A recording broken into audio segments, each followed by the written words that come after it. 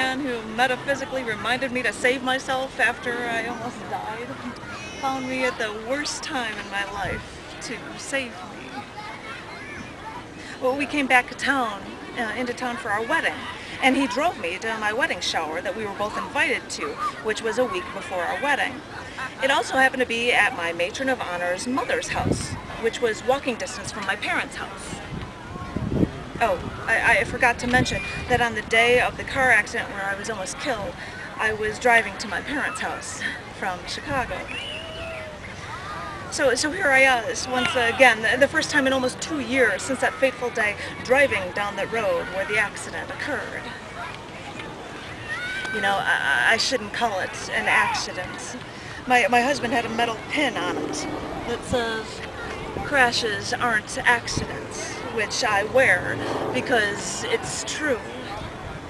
To the man who did this to me, this was no accident.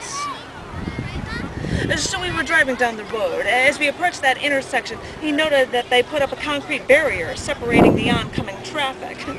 It's nice to see that someone thought to do something about that intersection after my car crash, and that people did something about that road after the fact. So I decided, as we passed the intersection, to turn around to see what it must have looked like to all of the eyewitnesses. And when I looked at the scene, I just started to cry, thinking about how my life was torn apart because someone was speeding and not paying attention, and I had to be in the way.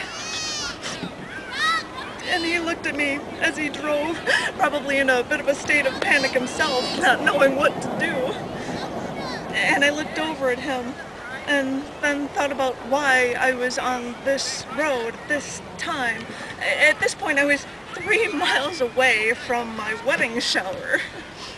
So, wiping the tears from my eyes, I said, "But if that accident never happened, I would never have met you, and I wouldn't be going to my wedding shower right now." And my face cleared up, and my eyes got big in wonder again, and I started to smile. He was totally stunned at how I managed to completely change my mood. The pain is always there from what happened that day, but this was not a time to dwell. I had a wedding shower to attend as the blushing bride.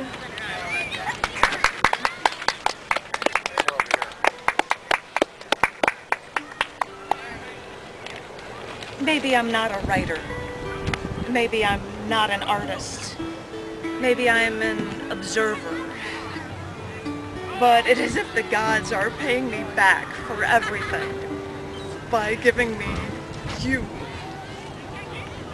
And with you, I've walked on the tops of glaciers, and with you, I've watched solar storms from near the Arctic Circle. We've even held hands at the Great Wall of China. As I said before, I'm only an observer. But with these observations, I thee wed, because I will never let you go.